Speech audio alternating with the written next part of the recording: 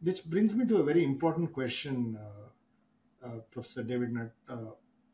You talk about mental illness being the biggest epidemic, Mm. and you also studied the brain like nobody else.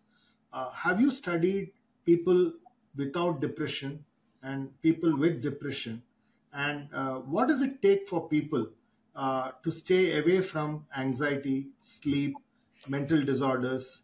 What does your study of the brain tell us? Because I think you also wrote a book around the brain, and it was Mm. very interesting as a read for me.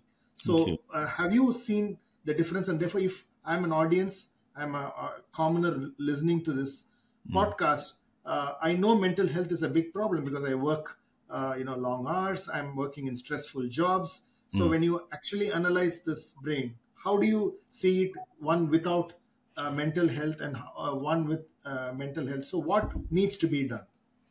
Well, we can definitely see when we look into the brains and do measures of various measures, we can see that people with mental illnesses, there are signatures in the brain which are different from people who don't have them.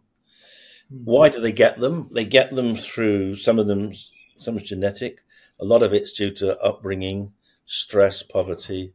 Then a lot of it is due to subsequent stress, trauma. I mean, a lot of people get trauma, either get assaulted, they have accidents happen to them. So trauma, so chronic stress is one of the major features or the major predisposing features.